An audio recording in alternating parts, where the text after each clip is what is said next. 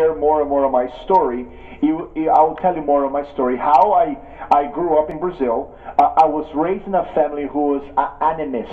Animism is the type of faith that believes in spirits, in demons, and different types of entities. And I grew up in that faith. But at around 14, 15 years old, I was baptized into the Christian faith, accepted Jesus, and wanted to become a pastor.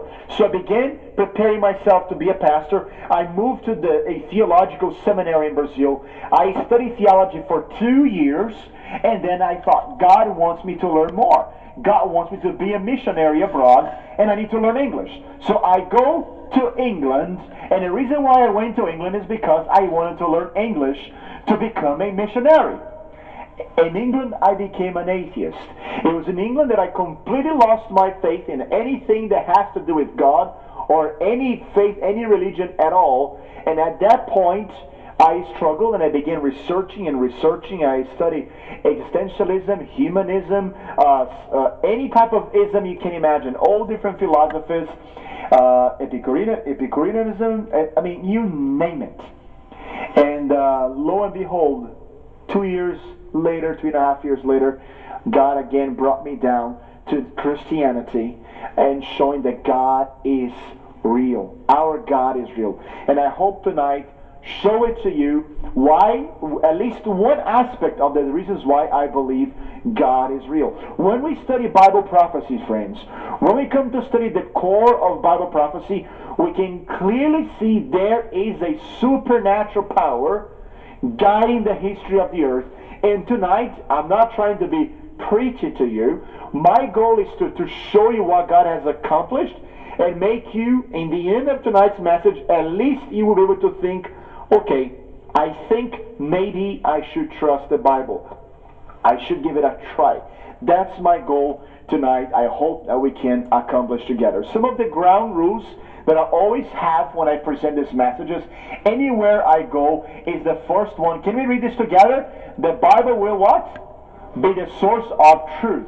That means that we'll study the Bible. I'm not going to pick up any Mayan calendar here. I'm not going to pick up any Nostradamus, although we may speak on them a little bit. But we want to find out the truth, and compared to nowadays, we'll be using the Bible. The second thing that I want you to know tonight, that's very important, it's foundation for us, is that the Bible will do what? Interpret itself. That's very important, because I do not just want to say, hey, no, that's what it is, but I'm telling you what I think it is. I want to show you that the Bible, when we study carefully, the Bible will interpret itself. Okay? So that's very, very important for us to start tonight. So, every time we look into the eyes of a child, we have to think to ourselves, does my child have a future? And this is a picture was taken when Gabriel was only 8 days. And as Helen and I look into his eyes, we wonder, will he have a good future in this world? Look at our world today. Let's not talk about the world. Let's talk about just United States of America. We have a great nation. We want to bless the world, and God has blessed America. But tell me, whether you believe in politics, whether you're a Republican or Democrat, aren't we in trouble? Just think of this. No matter your party, we are in big trouble. Economically, financially, politically, things are happening all around, and we wonder. Sometimes as a parent, you're leaving the home, you don't know if you're coming back. It's sad. So, do we have hope for the future? Can we trust that our children, our grandchildren, or even us will have hope in a blessed future? Well, no matter how ugly things may look, how bad things may look, I want you to know that there is hope. The Bible actually shows us hope. When we look into prophecy countdown, it's the countdown to great joy and amazing things God is preparing for us.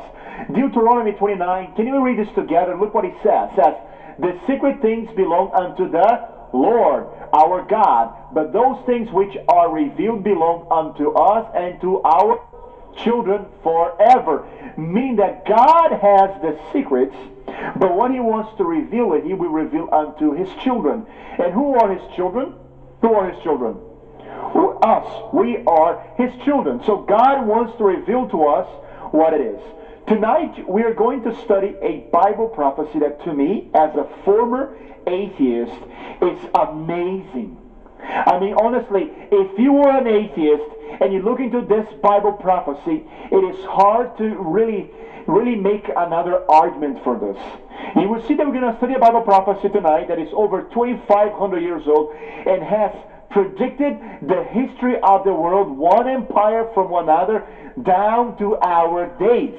And I hope you will be able to understand it tonight and come to a conclusion that the Bible is true.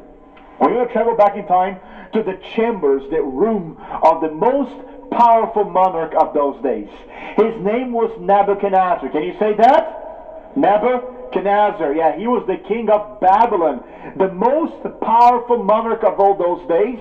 And the story tells us in Daniel chapter 2 that this king Nebuchadnezzar, he had a dream. And he woke up in the middle of the night sweating, and then he lost his sleep because he could not remember his dream, but he knew it was a bad dream. How many of you have ever had a bad dream? You woke up in the middle of the night. How many of you see your hands here, right? It's not fun, right? Is it, to have a bad dream? I hate when that happens. But how many times you dream about something, you wake up, you know you were dreaming about something, but you can't remember what it was? Right? Have you guys been there? I've been there. So this happened to this king. He had his dream and could not remember it. Look what he says, Daniel chapter 2. Now in the second year of Nebuchadnezzar's reign, Nebuchadnezzar had dreams, and his spirit was so troubled that his sleep did what? It left him. So he could not sleep. So as the most powerful monarch of those days, he woke up in the middle of the night. I can't get any sleep. Nobody will sleep tonight. He calls all his wise men, people of the court that were considered wise, and start asking each and every one of them, gather everybody here. And he sat on his throne and said, guys, I had a bad dream, and I can't remember what it was. So I want you all to tell me my dream and tell the interpretation of my dream. That's what he said. So the wise men of Babylon were like really, really concerned. And look what they says. Oh king, live forever. Tell your servants the what? The dream, and we will give you the interpretation. Now, do you see how smart they were? That's smart, isn't it? Oh, king. No. Tell us your dream, and then we will tell you the interpretation. Now, think about this. If you want to know that somebody really has a special connection with God, or to gods in this case, especially if they claim to have that, shouldn't they know the dream before the king told them? They should. You know, my mom grew up going, as I said, we believe in spirits and demons and things of the other different powers, and she went up going to psychics and different people, and they were going to read her hands in the palm of her hand, and they would come to her and just look into her hand and says, oh, I see somebody in your life. Isn't that smart, right? Of course. Oh, do you see somebody? Oh, yes. And they ask, is there a man in your life? Yes, there's a man in my life. I see love. Isn't that easy to picture? You know, I can guarantee you, I'm not a psychic here, but I can get anybody here around and make you think that I know things about you. So things like this are simple, and they're usually a fraud. And in this case here, they were a fraud. So the king was very smart. Look what he says here. No. Therefore, tell me the dream, and I shall know that you can give me its interpretation. The king was smart, said, I'm not going to tell you what I dream. I want to find out if you can guess my dream. So the wise men protested, and it says, Lord, king, there is no man on earth who can tell the king's matter. Nobody can do this. And they were right.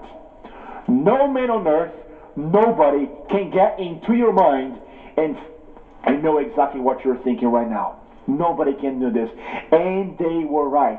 The story tells us that this king was so angry that he says that everybody on that night, before the sun was going to be raising the horizon, everybody was going to die. all the wise men of Babylon are going to die, even those that were not in the king's chamber. So the soldiers start going around and gathering them to kill them all and slaughter them together. And they come to a guy called Daniel. Daniel was a Jew. He was not from Babylon. He lived in Israel, most likely Jerusalem. Babylon came to Jerusalem, sieged Jerusalem in the year 539 before Christ, and they took all the Israelites of the wealthiest families as slaves to Babylon. And when Daniel went to Babylon, he was probably about 15, 14, 16 years old. He was very young, away from his parents. And then he was called one of the wise men because he was a very smart young man. So they called him and said, "Hey, Daniel, tough luck, man. You are going to die tonight." Can you imagine this? You know, somebody just knocking on the door. "Sorry, the king had a bad dream. You're dying tonight." Can you imagine that? Right? It's a pretty tough place to be in yourself. And so Daniel said, "No, please, give me a break." So Daniel went before the king, and he said, "King," well, he sent a message to the king, "just give me some time. Just some time. Let me see what happens. And if I find out the dream, I will come and tell you the dream and interpretation." And the king allowed that. So Daniel went back to bed, went to sleep, and the Bible tells us that on that very night, God gave Daniel the answer. That's amazing. And look what Daniel did as soon as he discovered the answer. I want you guys to read this with me. What did he do? He says, "I thank you and praise you." Whom? Who is? "Oh God of my fathers, you have given me wisdom and might."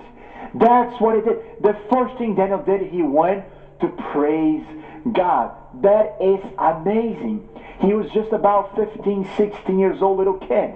Now he's taken before the most powerful monarch, a dictator. Nobody today is compared to his power, because you have to be the wealthiest, the most powerful monarch, and a dictator all at the same time. And this little kid, about 15, 16 years old now, come and starts telling to the king, "King, the wise men could not find out the dream, but everybody together, there is a God in heaven who reveals secrets, and he has made known to King Nebuchadnezzar what will be in the" what? When? Once again, latter days. So he has shown to you, King, what is going to happen in the latter days. So, and I imagine at this point here, the king sitting on his throne and just, okay, what does this kid know? I really want to kill everybody. I messed up. I had a bad dream. I know this is bad omen for me. And now this little kid who wants to tell me something. I imagine maybe the king at first, kind of, underestimating little Daniel. But let me ask you this here. Are you guys ready to find out what the dream was? Let me see if you want to see the dream. You want to find out what the dream was? Oh, I got some hands. Are you curious? So this is what the dream was. He says, "O king, you were watching, and behold, a great image. This great image whose splendor was excellent. It stood before you, and its form was awesome." This is the image, okay? So this image's head was made of what? Gold. Its chest and arms of silver. Its belly and thighs of bronze. Its legs of iron. Its feet partially of what? Iron, and partially of clay. That is part of the dream. But the dream continues. "O king, you watched while a" what? "Stone was cut out without hands, which struck the image on its feet of iron and clay, and broke them into pieces." But it continues. "Then the iron, the clay, the bronze, the silver, the gold were crushed together and became like chaff from the summer threshing floors. The wind carried them away so that no trace of them was found." But it continues. "And the stone that struck the image became a great mountain and filled the whole earth." That was the dream. Now I imagine, again, the king Nebuchadnezzar sitting on his, at first sitting like, leaning back on his throne. Okay, what does this kid know? But now I imagine him like, you know when you start paying attention to something and you leaning towards your seat, right, Ellie? Right? You know, you pay attention to that now, and it's like, what is it saying? So I imagine the most powerful monarch in the whole world now paying attention on what he was saying. And yes, that's my dream. That's exactly what I dreamed. How can you know? And Daniel says, well, there is a God in heaven who can reveal dreams. That's the dream. Now, how many of you want to know what the dream means? Let me see your hands here. Let's hear it. Got a few of you want to know, all right? So I'll tell for those who want to know, and those who did not raise your hands, I know you want to know. So I'll tell it anyways. Let's take a look into what this dream means. Look what he says first. O king, you, O king, are king of kings. You are this what? Head of gold. King Nebuchadnezzar was the king of Babylon. It says, you're the king, are this king, you're the head of gold. So again, the Bible is interpreting itself. I cannot come here and tell you that the head of gold is Barack Obama, Donald Trump, or King Jong-un. I cannot do this. The Bible is saying that the head of gold is who? Is the king Nebuchadnezzar. So our deal is that the Bible will interpret itself. It's not me telling what it is, it's the Bible telling you what it is. And true is that Babylon reigned all over the world, the known world of that time, from especially this area, this region in the world, touching parts of Africa, parts of Iraq. Babylon today is in Iraq, used to be in where Iraq was, and they reigned the apex, the summit of their power and kingdom. It was from 605 to 539 before Christ. We're looking almost 2,700 years ago. And Babylon was indeed an empire of gold. If you study archaeology today, you will find out that Babylon, they had like many bricks. It was built and covered and layered in gold almost everywhere. It's one of the seven wonders of the ancient world. Babylon was indeed a luxurious, it was an amazing empire. In those days, it was one of the strongest cities, empires of those days. They have walls that people thought that could not be penetrated. It's a picture that I took at the British Museum. This is actually you find in the Berlin Museum. It's kind of a replica of the Babylonian walls. They look like they were covered in blue bricks and have images of animals. And primarily, we will study this in few nights. Does anybody see what this is? This is a lion, and it has what? You may not be able to. It has wings. A winged lion was a symbol of Babylonian Empire, especially Nebuchadnezzar. In few nights, you will understand why this is so important for Bible prophecy. This is amazing. I get goosebumps, again, as a former atheist, looking to this. This is amazing. Again, this picture was taken at the British Museum in London. But the dream does not end there. It says its chest and arms made of silver. So if the head of gold is the king Nebuchadnezzar, what would be the chest of silver? It would be another king or another kingdom. Is it me saying this? No. The Bible tells us in Daniel 2:39, it says, after you shall arise what? Another kingdom, meaning the chest of silver. And you don't need to be a really smart person to find out. If you study history, you will find out that after Babylon, there came one empire that took over Babylon and overcame Babylon. And they were the Medes and the Persians. The history tells us that in 539 before Christ, no longer King Nebuchadnezzar now, but the King Belshazzar, which people think he was Nebuchadnezzar's grandson. He was not really his grandson. He was the third after him, but he was called grandson because he was a king. He was a guy who liked partying. I mean, big time partying. Like, I'm talking about like you getting wasted partying. So he threw up this party for everybody in the kingdom, made special food, and everybody started drinking and drinking, and everybody was getting like heavily drunk, especially on beer, because Babylonians, they are the ones who start making beers. Yes, came from Babylon. Beers, that's where they start making it. They're experts in this. But the Bible tells us in Daniel chapter 5 that on that night they were celebrating and getting drunk, and suddenly a bloodless hand, a star, just appeared on the major walls of Babylon and wrote Mene, Mene, Tekel, Parsin, which means, Mene means God has numbered your kingdom and did what? Finished it. So he said it twice, and then he said Tekel, which means you have been weighted in the balances and found what? Wanting. In other words, you know what? Your days were numbered.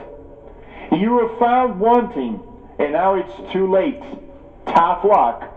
Your kingdom will be given to someone else. That's what it said next. Peres or Parsin says, your kingdom is, everybody together, divided and given to the Medes and the Persians. On that same night, the history tells us that the one of the generals of the Medes and the Persian Empire together, called Cyrus, they were very, very smart, because Babylon had walls. They could not be penetrated. That's why they could afford to get drunk and hope that nobody would be able to get to the walls. But they did not notice that the Euphrates River ran right through the city. Cyrus diverted the river with his army, so it slowed down the flow of water. They went through the river canal, and somebody on that night left the gates open. Somebody was drunk. Left the gates open through the waters. And one by one, the Medes and the Persians, the army went through Babylon when everybody was drunk at night. And guess what they did to the soldiers who were drunk? It killed them all, most of them. Babylon, here's an important lesson for us. The most powerful empire of those days did not crumble to the ground because it was attacked really from outside. It was something that infiltrated inside. The things that have the potential to destroy our lives may not be coming from outside. Sometimes we left little doors and they come from within and they destroy us from within. But here's the amazing thing, again, from a former atheist. The book of Isaiah, 150 years before Cyrus was ever born. Did you hear me? 150 years before Cyrus was even born, the book of Isaiah mentions his name and tells that he was going to take over Babylon. Look what he says, Isaiah 45:1. Thus says the Lord to his anointed, speaking of Cyrus, whose right hand I have held, to subdue nations before him, and loose the armor of kings, to open before him the double doors, so that the gates will not be shut. Bible prophecy, again, this is amazing. Can you imagine if you find your name in the Bible 150 years before you were born? Are you guys there with me? This is something. This is really, really something. But the dream does not end there. So the first is the head of.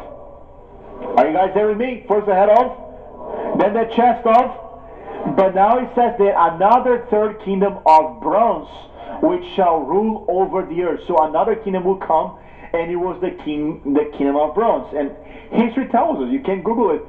What was the kingdom that came after Medo-Persia? It was the Greeks, especially with Alexander the Great, and they were known as the kingdom of the army of bronze. Their helmets were made of bronze, the armor were made of bronze, some of their shoes were made out of bronze. I just been to Greece and I bought a little helmet, a little tiny one of course, and again it looked like bronze. And he's still like highly respected in many parts of Greece. This is in Thessalonica, northern Greece. I was there a few weeks ago, and I took a picture with Alexander. This is a statue of Alexander the Great. We'll talk more about him in few in the next presentations, but he was only 33 years old when he died. But from 23 years old up to 33 years old, he conquered the known world of those days. Amazing feat. But we'll talk more about Bible prophecy. So far we have what? Babylon is the head of gold, Medo-Persia is the chest of silver, and Greece is the waist, the waist area of bronze. But we have more. The dream does not end there. And then after Greece, a fourth kingdom shall be as strong as what? Iron. So this is very important for us to understand. So history tells us, again, this is history. All you have to do is to check it out. After Greece, another empire came. It was the Roman Empire. Hence we have Greco-Roman world. And look what one of the historians, Edward Gibbon, it speaks of the Roman Empire. Look what he says. This is from The Decline of the Fall of the Roman Empire. A very good book for those of you who like history. It says, the images of gold, silver, and... I mean, he's not a Christian, okay? He's not speaking from a Christian perspective. He's just speaking from a historian perspective. It says, the images of gold, silver, or brass that might serve to represent the nations and their kings were successively broken by the iron monarchy of... Why iron? Well, because he was really strong. Notice that it is like gold, silver, and brass. How many of you guys like the Olympic Games? How many of you guys have seen the Olympic Games, right? The first place gets what? The second gets what? The third gets bronze or brass. So you see that the value of the metal decreases as it goes, but the hardness of the material increases. So it reduces in value but increases in power. So although Rome was not as wealthy as Babylon or Greece or Medo-Persia, they were harder and stronger as an army, and they reigned the world supreme of the known world from the islands of Europe, from the British Islands there, all the way down to Sahara Desert, all the way down to the Euphrates River. Rome reigned supreme from 168 before Christ all the way down to 476 nowadays. So for almost 500 years, the Romans took over the known world of those days, especially Europe. It was around the time of the Roman world that Jesus was born. Remember that? The story of Jesus being born, right? It was around the time of the Roman world that Jesus and Joseph and Mary, they had to flee to Egypt because there was a census being taken, and one of the heralds, one of the Jewish kings, wanted to kill the babies. They had to flee to Egypt, and Jesus died in the hands of the Roman soldiers. So Jesus was crucified, which was a form of capital punishment in the Roman world. Excuse me. I love water, so my throat gets dry here. But that's what they did. For many years, they really took over the world, again, all the way from the Atlantic Ocean, almost down all the way to the Persian Gulf here. That's what they did. And for many years, people thought that they could never be broken down to pieces. Remember, Daniel spoke about this here almost 500 years before he ever happened. But has the dream ended? It's not done yet, right? But it continues. And it says this now. It says, whereas you saw the feet and toes partially of potter's clay and partially of iron, the kingdom shall be what now? Shall be, say it again, divided. This is very important for us. So it's speaking of the feet of the statue is made out of clay and made out of iron, and is a divided kingdom. So the Roman Empire, just like prophecy foretold, was never taken over by one major empire like the Medo-Persians did, like the Greeks did, like the Romans did. And as a matter of fact, when you study history, you know that the way the Roman Empire was demolished, it was by the barbarian tribes which eventually became the nations of Europe, especially Western Europe. You have the Franks, the Anglo-Saxons, the Ostrogoths, the Lombards, the Heruli, and there were so many. They began fighting within the Roman world and destroying slowly but surely. But they were kind of united, but they were also divided. After the Roman Empire, the world, especially Europe, was never going to be united ever again. I want you to pay attention to this. After the Roman Empire, Europe was never going to be fully united again. That's the Bible prophecy. And as the Bible predicted, guys, this happened down to the centuries. Look what he says here. As you saw iron mixed with ceramic clay, they will mingle with the seed of man, but they will not what? Adhere to one another, just as iron does not mix with clay. It's so interesting. It says they will mingle with the what? The what? Seed of man. Every time the Bible speaks of mingling with the seed of man or the seed, it's speaking of offspring. It's speaking of children. It's speaking of intermarriages. Now, if you like Europe and you study the history of Europe, you know it was very, very common for kings to intermarry so they could try to gain more power. A great example is Napoleon, who divorced his wife Josephine and married Louise of Austria, trying to gain more power and more influence in Europe. As you know, this was a total failure, his marriage and everything else. Again, why did it not work? The Bible says 2,700 years ago that they will mingle with the seed of man, but they will not what? Adhere to one another, just as iron does not mix with clay. Now, was Napoleon the only one who tried to unite Europe under one power, one authority? No. Well, Charles V in history tried. We also have Charlemagne who tried. Napoleon, especially Napoleon. I love France, and I love the history behind the French Revolution. But Napoleon really thought he was going to unite Europe. This is an extract from one of his journals, his diaries. Everybody together. He says, there will be one Europe, there will be one currency, there will be one language, there will be one government over all Europe. That was his goal. And you know that he almost kind of accomplished it until he came to the Battle of Waterloo down in Belgium. And just around that time, he lost the battle. And after he lost the battle, this is reported what Napoleon said. God Almighty is the what? Too much for me. He underestimated, and why was he saying this? There would be one power, one Europe, one government, because everybody around the time knew the prophecies of Daniel. And they knew that Europe was going to be divided. And he says, no, no, no, no. I don't believe in the Bible, of course. There was the French Revolution. It was all about the Enlightenment and leaving religion aside. So this is all bad stories here or good stories, doesn't matter. We are going to build our own thing. And amazingly, when everybody thought he was going to overcome, he lost. He was defeated. Why did it happen? Again, they will mingle with the seed of man, but they will not adhere to one another.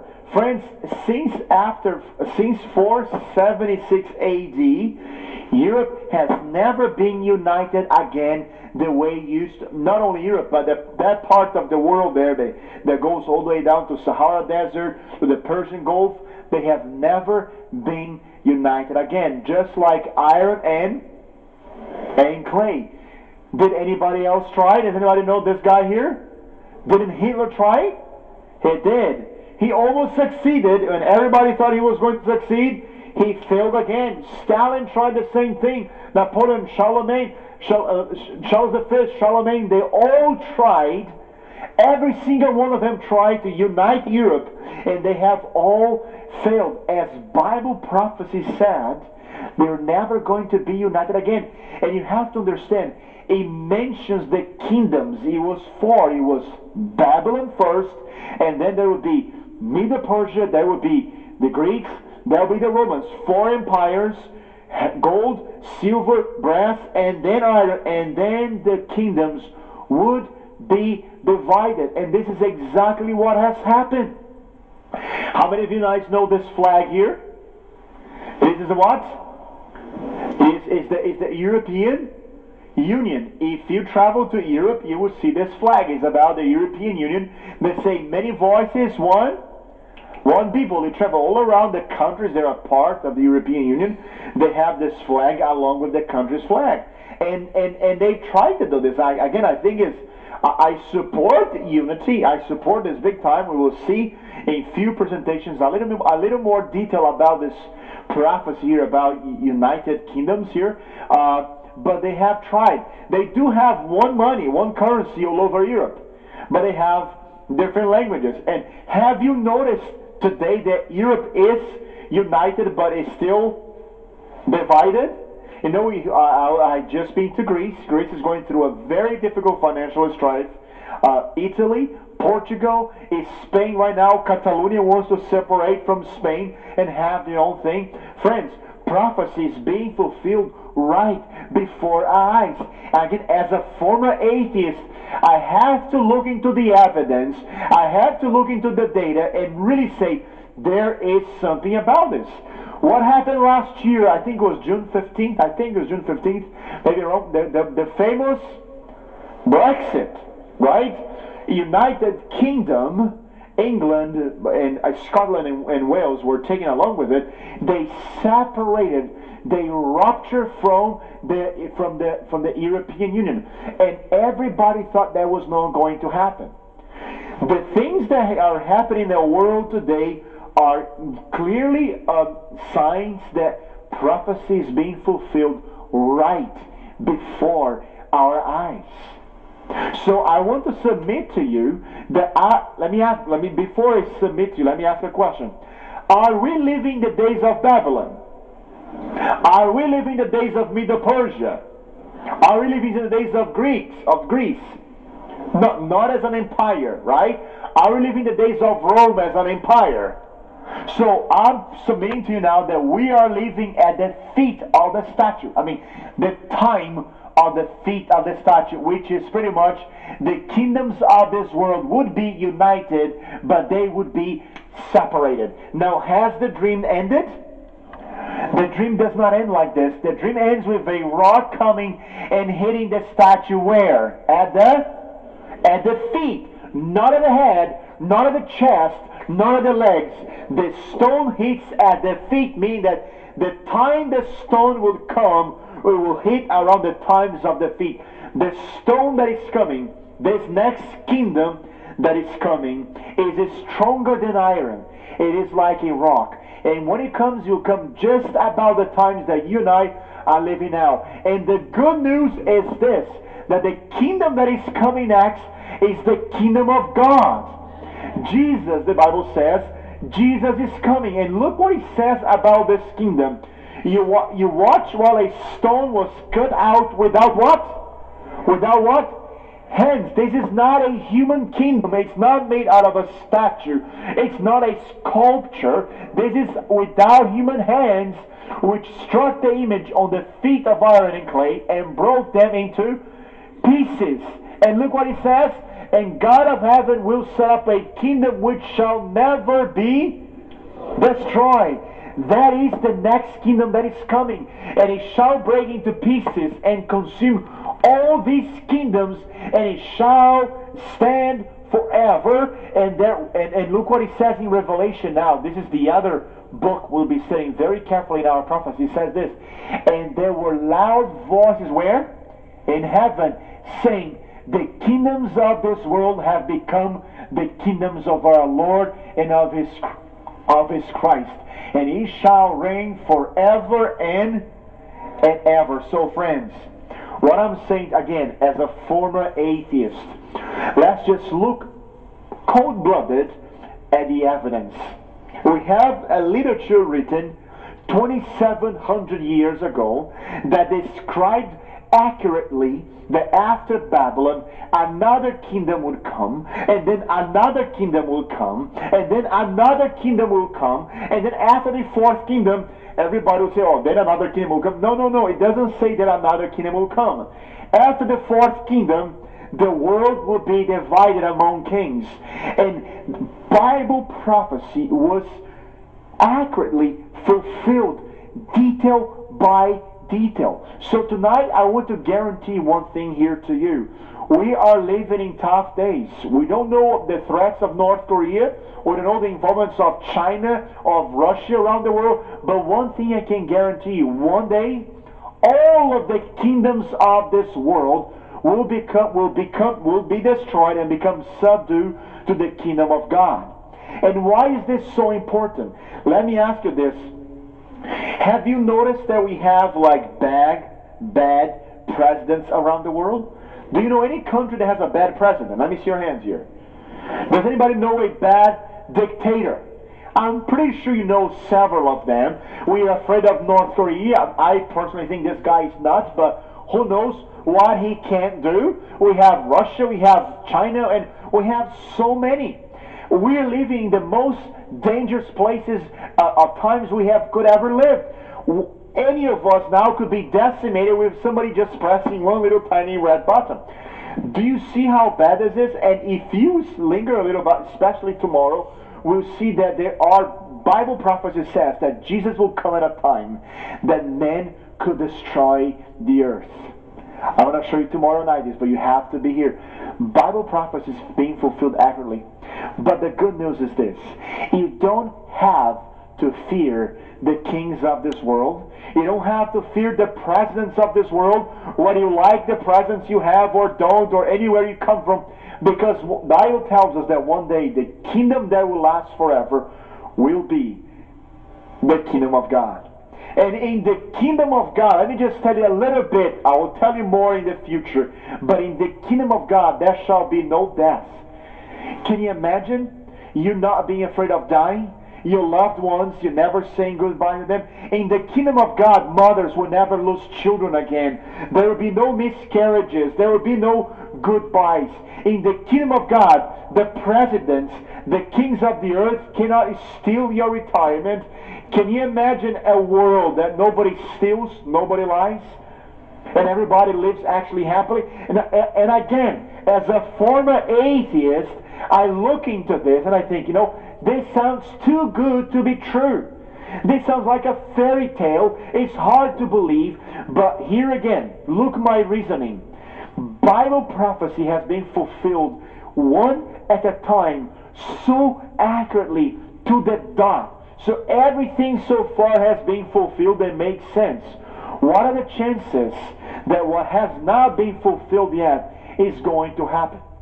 If everything else has been fulfilled, you have to work with your reasoning. And friends, as a former atheist, my faith has never been humbler, but has never been stronger. I can tell you that I firmly believe that Jesus is coming.